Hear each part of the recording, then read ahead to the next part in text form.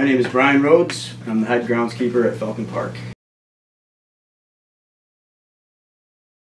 Okay, so a lot of people ask me how I did the baseball, so I'm going to do it on a smaller scale. And this actually works out with a 12-inch ruler because the circle that I did is 120 feet, the diameter. So 1 inch is going to be 10 feet.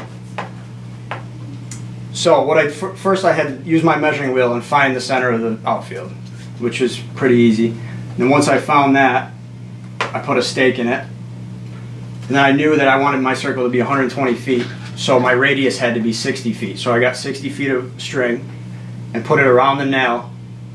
And then I got an upside down marking paint, blue, and I actually did the circumference with the string, just like that. And that was the circle. So once I had the circle made, I knew where my laces had to be, which I was going to break the ball into thirds. So every 40 feet is a third.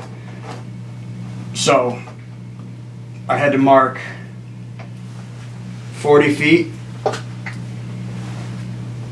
from the edge, the circumference, another 40 feet from the other side, and then I measured 60 feet, remember that's our radius, off of that 40 feet, and then did the lace that way. So it was just like that. Same thing on the other side.